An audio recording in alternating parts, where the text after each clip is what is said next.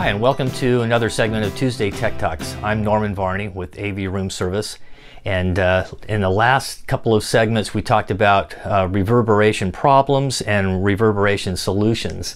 And in this segment we're going to do a crash course on room modes. So room modes are perceptual by muddiness, droning, inarticulation, non-linear bass response, and it occurs when an enclosed space is energized by sound waves going from say the loudspeaker, the source, down say the length axis to the boundary, and then reflecting back. And when it's divisible, when that wavelength, that frequency is divisible by the room dimensions, they can become a standing wave. So rather than the waves moving like so, the sound moves down and returns and is in phase and becomes a standing wave. And of course there's standing waves for each of the axes, as well as tangential and oblique modes as well, although those are not as energetic as the axial modes. So those are the ones that we are usually most concerned with.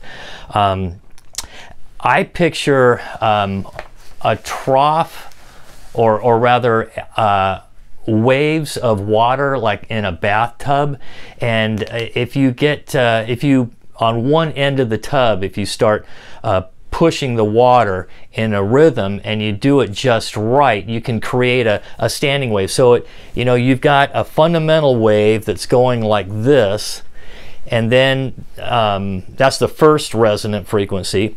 And then if you get twice that, double the frequency, then you've got your second mode and third mode and on up. So in chart number 1, this is a real test analysis in a room, and what this is a gated sweep. There's a 1/16th of a second on, a 1/16th of a second off, and the blue is after our particular acoustic treatment. The red is before our acoustic treatment. The sound, the sweep, the gated sweep sounds like, it starts at like 16 hertz and goes on up. Sounds like do do do do do do do do do do do do do do, and then returns back down. In the red graph there, what you would hear is it'll sound like do do do do. It'll get all sloppy and slurry, and so that articulation is gone. And so the dynamic range, as you can see on the plot in the chart, the articulation is pretty poor. As far as the droning muddiness, all you have to do is place your ears, just go and walk over into the corner while music is playing, and you'll hear all the modes that exist in your particular room being played when they are excited. In this chart, this is an analysis that we do. This is a modeled analysis, not like the test, the actual physical test is in the chart before. So this is estimation, computer modeling, and it shows how you can calculate the different room modes in a particular room given by the dimensions. Over on the left-hand side, you can see the modal frequencies for the length, width, and height. So you can see the fundamental, and you can see the multiples of that length. So let's say the frequency is, the first resonant frequency is 40 hertz. The next one will be 80 hertz, 120 hertz, and so on. And so there are one for each of the axes too. And so over on the right hand side, you see the spacing between the three axes, and you can see down on below in the mode spacing how they stack up against each other. What you don't want is for them to stack up one on top of another, because that just exasperates that particular frequency multiple times. So for example, you don't want dimensions that are divisible by another dimension. In other words, a cube would be a terrible room, because particular frequencies would be really loud and particular frequencies would be really quiet. In this chart, you can see a couple of different, well, first you can see free air. So this is the frequency response of room modes in free air, and it's nice and linear. It's totally perfect. It's flat because there's no reflections to cancel upon itself. And then in a good room, you're going to get a response someone like that curve, and in a poor room you're going to get something like that. And that's pretty typical, and understand that it can vary by an easy 25 or 30 dB and as far as non-linear bass response. So it's really apparent. Bass response is probably the most obvious, or let's say non-linear bass response in a room is probably the most obvious to those without trained ears. So let's talk about some fun facts of room modes. This chart may look a little familiar to you. We showed it, this has been modified somewhat. This shows the different acoustic principles in small room acoustics.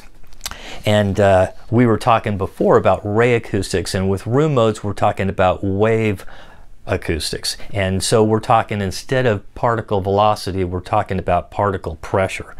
And so the acoustic principle is wave acoustics, and the frequencies that we're talking about are under 300 hertz. There can be standing waves, of course, above that, but they are so many and so close together that you don't perceive them. When they are lower in frequency response, they are very obvious as far as perception. So the things that influence it are the size of the space, how big it is, will dictate what can be supported. So room dimensions dictate the room modes that will be heard. This is a picture of a tube with a loudspeaker on one end of it, and it's closed on the other end of it, and it's got a bunch of tiny little styrofoam balls in it. And as you've got a tone generator, you can create standing waves inside there and watch them. And so it looks, though this is not a video, that's what it looks like live as far as the standing waves. You can see where the pressure is at its max and where it's at its lowest by the stacking of the styrofoam balls. Now in a space you can hear the same thing. So if you've got a tone generator in your room and you can turn it up and change the sweep, as you're sitting there you can hear this grid, if you will, of standing waves move about the room in all three axes. Now you can, if you've got just a particular tone, you don't have a sweep generator, but you've got a particular tone and it is sympathetic with the room dimensions and creates a standing wave, you can move about yourself in the room and find out where those high pressure and low pressure points are. This is what that grid that I described looks like in reality. This is obviously a model, but this is really what it would look like in a room, a particular mode that's energizing the room. And you can see the red is going to be a low pressure point, the blue is going to be a high pressure point, and that's just a snapshot of the room. And so that's one particular frequency only. So as you change the tones or the frequency, these are going to move about. Room modes take time to develop. The lower the frequency, the more time it takes to travel down to that end of the room and return back. For example, a 40 hertz tone takes about, well, it's a little over 28 feet long, and to go down and reflect, takes about 50 milliseconds.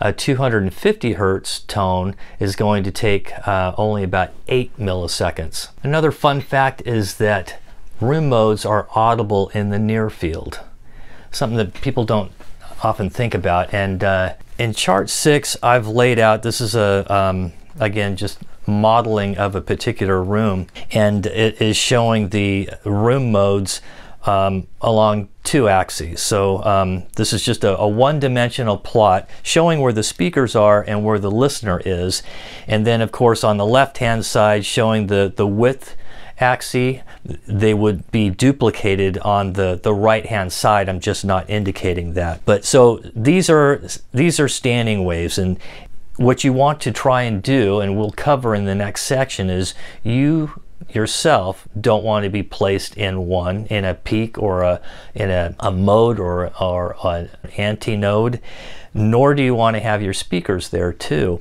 If you have the speakers in a peak pressure point, then you're going to exasperate that particular frequency. If you put them in a null where there's no pressure at all, may not do you any harm, but if you were to play that particular frequency, you're just not going to get any power out of it. You're not going to, I mean, you can in an anti-node, if you are listening in an anti-node, it can be an easy 25-30 dB difference. Now, room modes are pretty predictable in a rectangular type of a room. In this diagram, you can see a particular frequency, a particular resonating frequency at 81.1 hertz in a rectangular room. And then if we splay the walls, which is a common misnomer for playback systems, done in recording studios where you're actually recording, and that makes sense, but in a playback venue, you don't want to be splaying the walls, because this is what happens. It'll shift the frequency, and that's no big deal, but it will make it nearly impossible for you to predict what frequency, where, and how to treat it. You'd have to literally go in and sniff it with at minimum an SPL meter and find out what's going on. So you can see a splayed wall just introduces chaos in what would be an organized, easy to deal with, easy to predict type of a situation. Room modes are much more of a problem in smaller rooms. The larger the room, the more modes and the more distributed they become. So they're less obvious perceptually. In a small room, you have few, and they tend to stand upon each other more often, and they draw attention to themselves. So the smaller the room, the more difficult it is. Another fun fact is that as you add absorption, you'll smooth out the room modes. So in a concrete bunker, we've got a Q factor that's pretty high, and as you add absorption, that Q is going to lower and broaden. And in real world situations, it is common when we go in and before and after treatment, you may have a peak that has a bandwidth of maybe not quite 3 hertz, and adding absorption will more than double that. So it does smooth out and lower the Q. Lastly, room modes do affect the reverberation times. So you can see that with a reverberation test or an impulse test, you can see the lingering. And if you control it, if you add some absorption, then of course that's going to go away. In the next segment, we'll talk about solutions for room modes. I'll hope to see you then. Thanks.